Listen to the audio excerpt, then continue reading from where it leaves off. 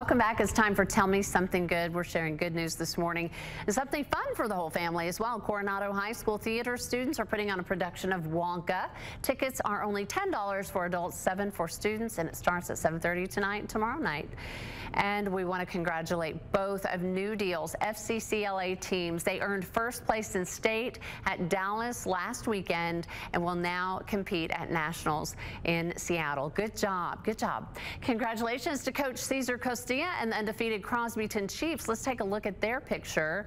They won district in baseball. Do we have that picture?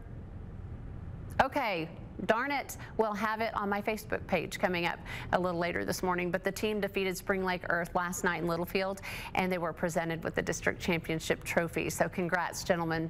And also, before that, the Crosbyton Chiefettes clinched the district championship as well before they even reached their last game of the season. Both teams will head to bi-district playoff games next week. And you can share your good news with us. Just go to the community section at kcbd.com, click on Tell Me Something Good, send in your pictures and video. We'll share it right here.